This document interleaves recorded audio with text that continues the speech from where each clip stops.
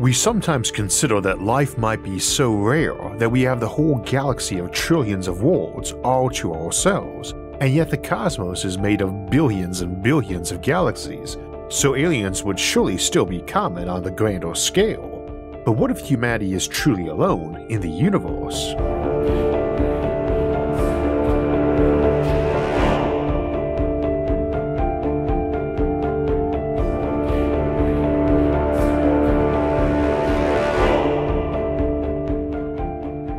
From the earliest days of the show, we've talked about humanity's future in a way that tend to assume we have the galaxy to ourselves, and we've often discussed a future in which aliens are a rarity, and maybe so rare we might claim this whole galaxy, and built telescopes fueled by entire stars before we even spotted the signs of a distant civilization a billion light years away. This is a concept that, like colonizing the moon or Mars, is so critical to the show's discussions that it probably needs updated, but beyond that, it's a giant topic no single episode can ever cover with lots of implications. Indeed, I never have covered the case where humanity is genuinely the first civilization in the universe, period, not just our local sector. That is a very different case than aliens just being rare in terms of how civilization is going to act and view things if it gets out on the galactic scene and just never sees anyone else. So I thought today we would explore the reasoning for us being ultra rare or even unique, along with how it might impact the worldview, or galaxy view, of our universe. It can seem like that when I talk about having the whole galaxy to ourselves, nearly a trillion stars, almost all of which have multiple planets we could terraform and call home, and asteroids we could forge into uncountable space habitats. And yet for every star in this galaxy there's another galaxy far off. If the galaxy was compared to Earth, then our solar system and all its worlds and resources, even out to the Oort cloud, would be a spot on the ground the size of a house. Scale that up to the observable universe being Earth, and all the galaxy would be that house, and our world a lone speck of dust. Indeed, it's quite possible the true universe would be an entire scale higher or even infinite. We can only see those bits of it close enough for their light to reach us. Even then, as our observable universe expands, most of the galaxies we see now are already further away, and no signal sent today by us to them or vice versa would ever be received. While modern physics tells us nothing in this universe can move faster than light, the universe itself is an exception and may do so. It is simply being stretched wider. Things inside can be pulled apart faster than light, but things trying to travel between each other, be it ships or signals, cannot move internally faster than that, and thus most of the universe, even the observable universe, is beyond any chance of ever being reached even by signal. There is space enough for hundreds of empires to arise right now and never know each other existed as the universe expanded apart faster than their birth cries could reach each other, let alone their colony ships. It's an irony that the observable universe grows in size every instant, but the number of things in it we can see shrinks, and even smaller those parts we can still reach. Almost 14 billion years after the Big Bang, most of what we can see now will be forever out of reach of even near light-speed ships, and were we to have arisen another 14 billion years later, only the few dozen neighboring galaxies out of all those billions would ever be ours, assuming no one arose sooner and claimed them for themselves. At some point in the universe, the first interstellar colony spacecraft was invented, or will be invented. At some point, the first truly massive array able to send a message across billions of light years was made or will be made. The longer that takes, the smaller the number of worlds, stars, and galaxies such ships or signals might reach. Today we will ask if we are the first, period, as opposed to simply the first in this region of the universe, yet still far down on the list of first civilizations, several hundred or even thousand down the line from that first interstellar empire, as contemplated in the grabby aliens scenario. See that episode for details. The default perspective of this show is that others have arisen and sent out those ships and signals, but the ships move slower than the signals, and no such signal has been received. If a civilization a billion light years away arose 999 million years ago, their signal is still heading our way. Indeed, it's not just a million years out still, as we would expect, because the universe expands at about 7% of the speed of light for every billion light years, meaning if you launched a ship from here or there at 7% of light speed, it's never going to arrive. The furthest you could travel, even with a ship moving at 99.9% of light speed, is 13.8 billion years, non-coincidentally almost the same age as the universe, and that's the furthest you could send a signal. This isn't how far away the furthest galaxies we can see are, as the light we see left them to reach us back when we were all closer together. Hence we can see galaxies 35 billion light years away, the current record, because that's how far away they are now, not 13.5 billion years ago when the light we see left them. Nor of course do they look much like they did back then. Incidentally, you will typically hear distances to those furthest objects given as 13 billion something, and that's because that's the age of light as it reaches us and it redshifts, and we usually care about the age more than the modern and unreachable distance, which is known as its proper distance. If you know something's proper distance in billions of light years, then you can tell what speed we need a ship to be able to travel to ever reach it by multiplying the billions of light years by 0.07. If your maximum ship speed is 70% of light speed, you can reach an object with a proper distance of 10 billion light years from us, and it will take us a lot longer than 10 billion years to arrive, and this is still only a small corner of the universe, less than 1%. This is why I usually don't care much about the question of if we're the only civilization to arise in our local supercluster around a billion light years across, or the whole observable universe, which has around 10 million superclusters, because it's not like you'd have a civilization that originated that far apart bumping into each other and ever interacting. And even if their ships moved at 99% of light speed, you still have millions of years of advance warning that their ships and colony expansion wave is going to arrive compared to their various signals and light speed fingerprints.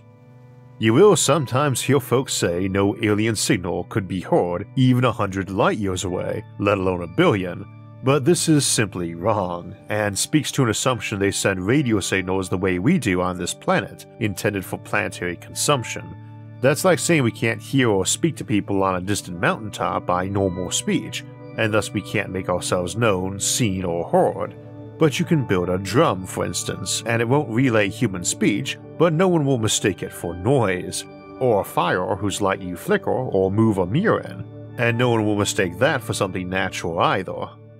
We do have radio telescopes and use them to look at distant stars and galaxies. We look at pulsar stars, which oscillate and pulse in the radio range, and can be seen galaxies away too. So it's not that we expect to hear aliens in distant galaxies by their casual terrestrial radio shows, especially as they probably go digital as podcasts have before long, but instead by their immense beacons or waste heat of their whole civilization.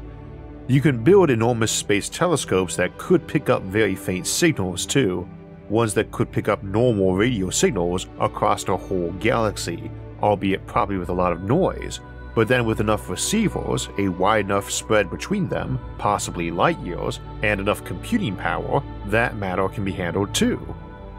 Currently, the Search for Extraterrestrial Intelligence, SETI, can legitimately say we don't know that there are any interstellar empires, that practical space colonization might be rare, and with it massive beacons and massive telescope arrays and a superabundance of energy for powering inefficient but loud transmitters. So it might be that you only have a homeworld and maybe the alien equivalent of our moon and Mars on which those aliens ever colonized. Maybe Dyson swarms weren't possible either, too fragile to exist during internal conflicts as we'll discuss this weekend in our Planetary Civil Wars episode. Maybe the nearest alien world is technological, about the same as ours, even if older, and just 1,000 light years away. In such a case we couldn't hear them now or they us, and there could be millions of such civilizations in our galaxy and maybe 1 trillion in the supercluster and more like 1 quintillion in the universe. All fairly isolated places who chat over millennia, where their nearest neighbor sent them a message in Julius Caesar's time, and they got it when William the Conqueror landed in Kent, and today we're going to hear their reply to Caesar from William arriving, and now to the Secretary General of the UN, whose follow-up message will arrive in the hands of Kang the Conqueror in the 30th century. And nobody much bothers with megabeacons, and we talked about that option more last week in our episode on post-SETI operations. But picking up there, if in a century or two from now we have a colony ship arriving around Alpha Centauri, and 100 space habitats built in orbit of Earth or in the asteroid belt, and settlement on the Moon and Mars and Venus and Europa and Titan, well, that starts really pushing back on the idea that they are only isolated homeworlds, and them short-lived before nuking themselves into oblivion. And if in the year 3000 we have a vast space array in our Oort cloud and others that are thousands of interstellar colonies inside a light century of here, then the idea that the aliens are hiding from us or can't colonize or that we just can't hear them gets real dubious. If and until that day comes where we have interstellar colonies sending out their own colony ships, and space arrays and beacons big enough they could pick each other up at galactic distances, or their alien versions in those galaxies, then we can't simply assume intelligent life colonizing the galaxy is rare because such life is rare. Prior to that, we could say it's decently common but tends to end in nuclear apocalypses, or AI run amok, then shutting down, or failed colonies that just never get going. If that scenario I just laid out happens though, then in the year 3000 the Fermi paradox is probably going to be considered pretty solved. Mind you, it might have gotten solved earlier by aliens arriving or us getting a signal, but we're talking about a scenario where the status quo silence has remained, but humanity has spilled out to neighboring stars and successfully, and in the beginnings of a cascade or snowball to the galaxy at large, and has done so with ever bigger astronomical gear able to make Hubble or Kepler or Webb look like dinky little toys, and still not seen a single K1, K2, or K3 civilization.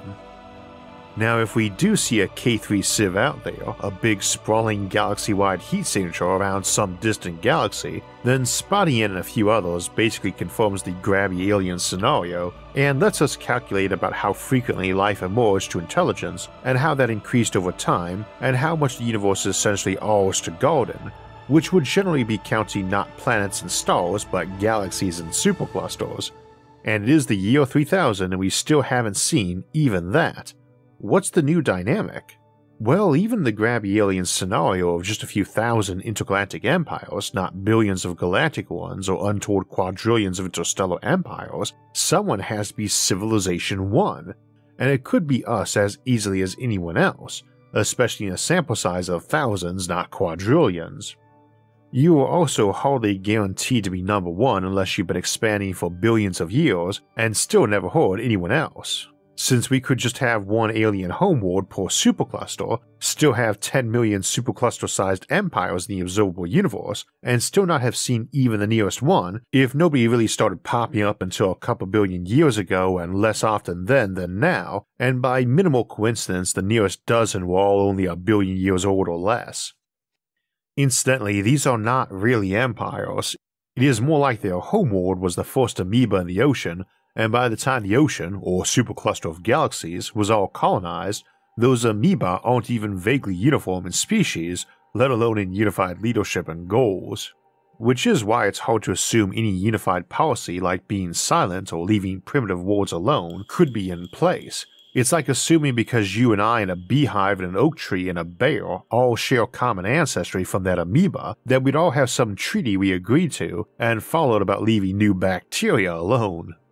Which restates our normal assumptions about the Fermi paradox and galactic empires, and how that's not likely to be a proper term anyone ever gets to use. But that's still far ahead. It's the year 3000, we aren't seeing anything like that, and our knowledge of physics hasn't been upended, so nobody has found some awesome portal to new universes we can colonize, or harness for power, or flee to in order to escape entropy. Just a big old boring universe we are colonizing and making interesting.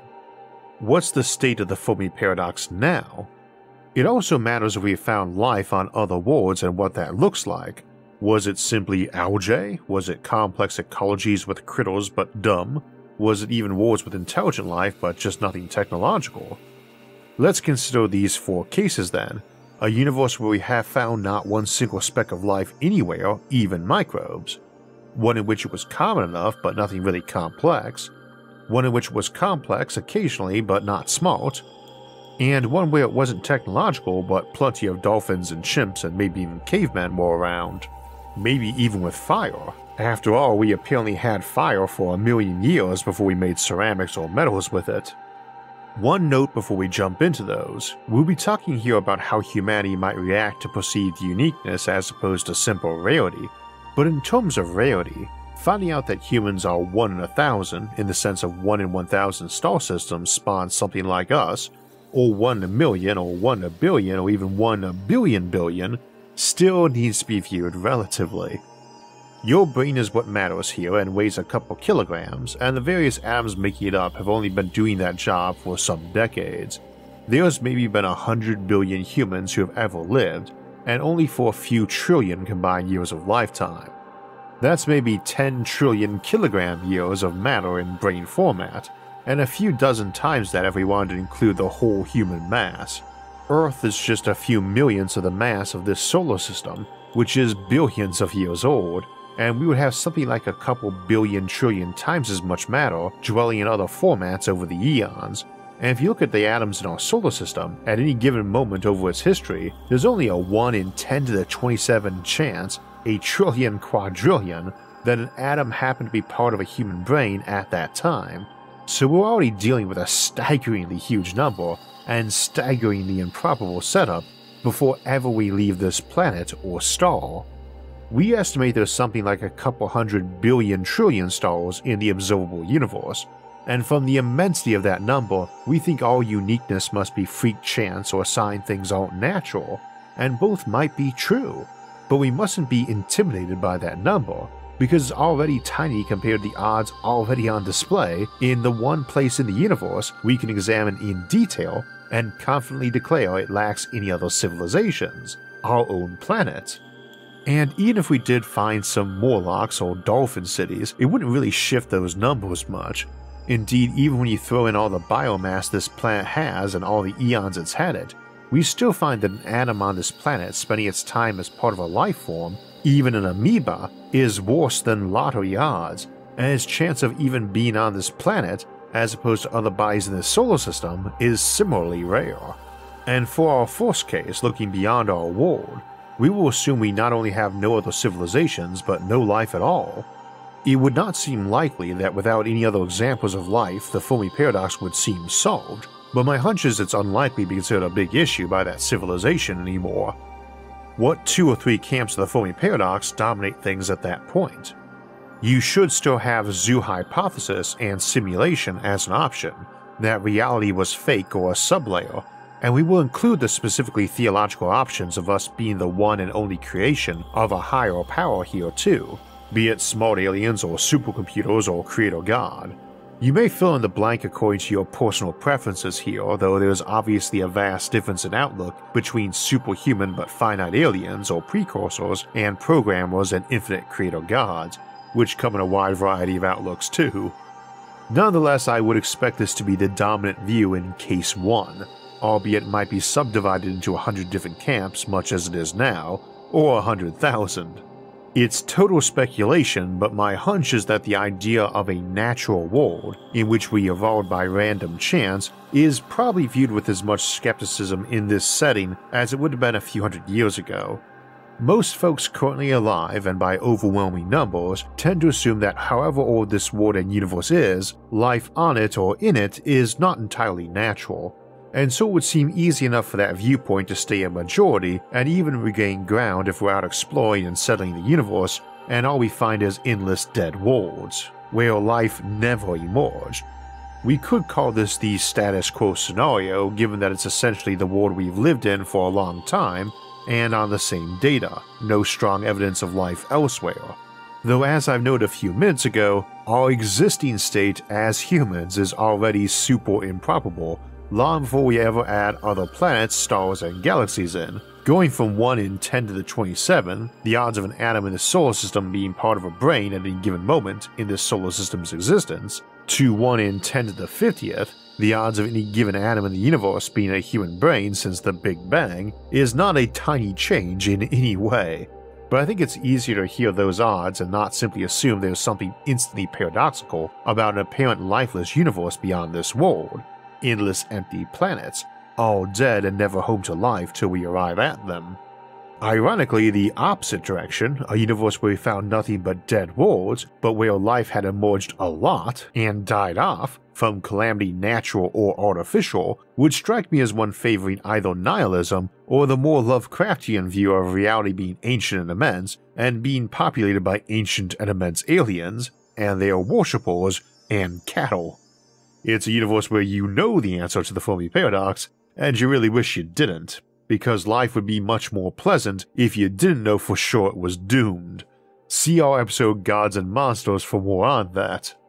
Back to the first case, in a universe where everything is just unliving until we arrive, I tend to feel humanity would view it as a bit of a manifest destiny to go forth and plant gardens across the galaxy and beyond.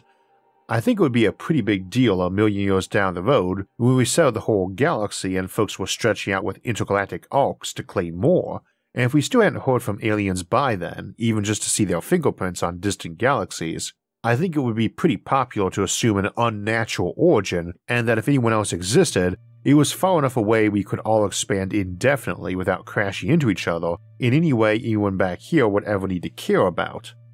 The leading edge of our colony is bumping into some other grabby alien civilization a billion light years away at the hazy edge of the cosmological event horizon at that point is not the source of a future invasion. That's all those divergent cousins nearby you who are potential aliens and threats, and the real aliens are just a curiosity that you probably figure were planted by the creator, simulator, whichever, to help make sure the whole universe was gardened by someone.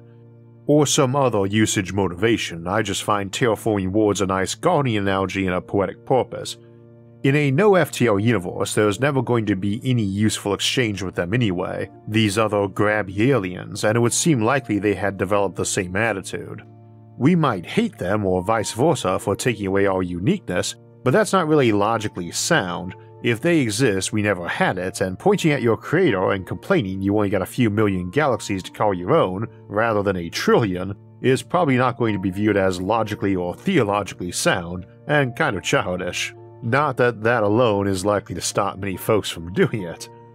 All at the same time, there's nothing about this environment that just proves we are unnatural, and it all takes place in the backdrop of many new worlds being founded, so this doesn't imply atheists or agnostics have ceased to exist or even gotten less numerous, or any sort of unified religion, just a species that looked around a huge universe and saw nobody else, and got an ego boost out of it, justified or not.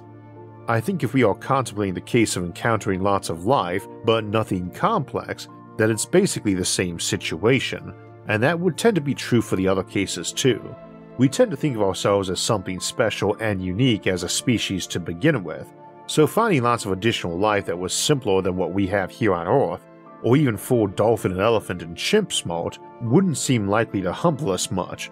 and maybe shouldn't. I'm a big fan of humanity, but never want to say we lack in pride, and couldn't benefit from a bit more humility. And I don't think it would actually change if I found out for certain tomorrow that we either did live an entirely natural and nihilistic existence or were God's favorite critters and most prized creation. I'm thinking finding out that we're the apex species not just of Earth, but every world we haven't even visited yet that's covered in simpler animals or even alien pond scum is not going to make us suddenly find a big old slice of humble pie. And if it did, we would probably proudly proclaim how humble we were compared to our ancestors. Though to be honest, I'm pretty sure that even if it turned out we were in the Matrix and the simulation suddenly ended and we were accident or failed experiment, we'd find a way to make ourselves out to be pretty grandiose. I can imagine an embarrassed programmer showing up in the sky one day and saying, "I'm not sure how to tell you this, but your world was something my kid designed and forgot and left running in the basement,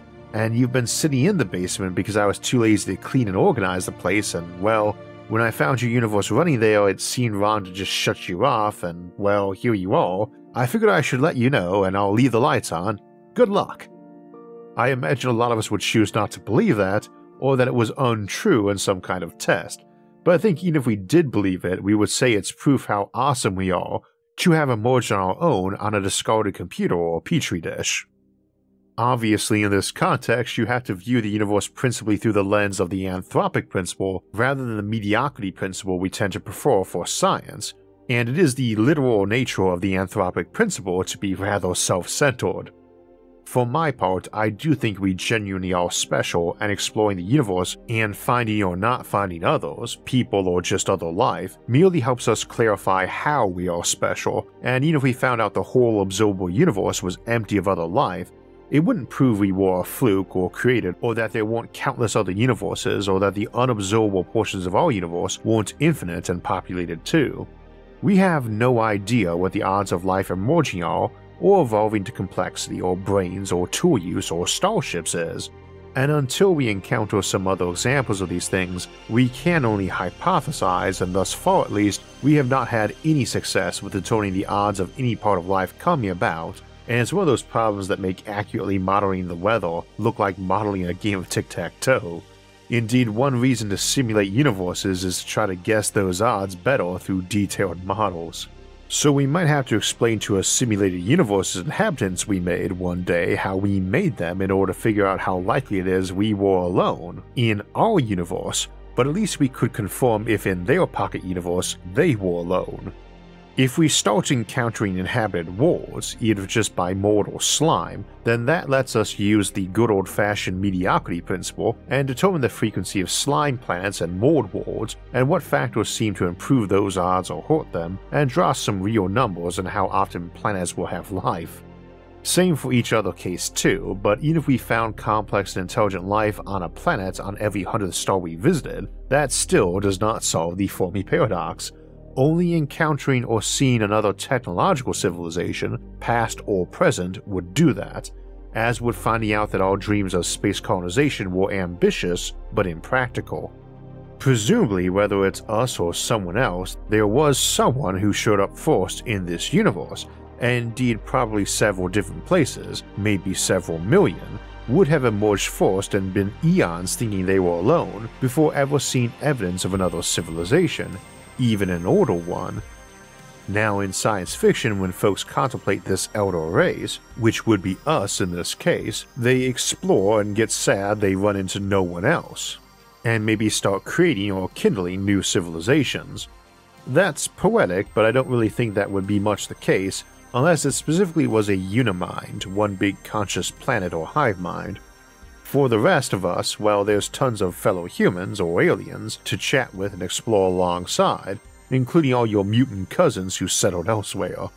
It is also the slow way to do it, seeding a planet with life and waiting for intelligence to emerge billions of years later, and with apparently slim odds of it ever happening, even if you seeded millions of worlds. And if you had advanced technology for thousands of years, odds are you're masters of genetics, and even formulating entirely new strains of life that aren't carbon-based, assuming you were, and you should be able to terraform life and even build entirely new sapient species like hyper-intelligent squids or dragons or unicorns, basically from scratch in centuries, not geological timescales. You might be patient, but patience implies delaying serves a good purpose, and I'm not seeing one there. Now you can actually make a strong case for that singular mind existing by itself and first. A Boltzmann brain, that's one that simply assembles by random distribution of atoms into a mind, not by long evolutionary processes, is always on the table, and in universes with different physical constants might be way more likely to emerge than brains via evolution, especially as we don't know the odds for that anyway. However, in an evolutionary context, it's not really that hard to imagine a sharp left with early neurons and multicellular organisms into something that was basically a big algae mat and brain, and one that evolved a parasitic or symbiotic ability to infect other organisms and influence their behavior to its benefit, to be its hands and feet, so to speak. That could be very sophisticated, as we contemplated in our recent episode on the Gaia hypothesis, and even up to world brains like we looked at in our Conscious Planets episode. And critically, I could see that being a very fast evolver, something that was up and running in the first couple billion years of a planet forming, when photosynthesis was still new, long before the Cambrian explosion, because there's not really much complex there. Brains aren't really that complex as hardware any more than computers are. They're just expensive the way we do them, and thus big ones are hard to evolve. But if you're a network of simple organisms where the brain is simply a byproduct of that organism, it's more plausible, I think. We are not such a mind, but I wouldn't be shocked if it turned out a vast number of forced intelligences were such planet brains, and their own attitude towards colonization might be very different than ours. The universe may contain vast numbers of such world minds, and we are the rare exception. Alternatively, just as a reminder how improbable complex life is, if all of Earth's existence was compressed into a single year,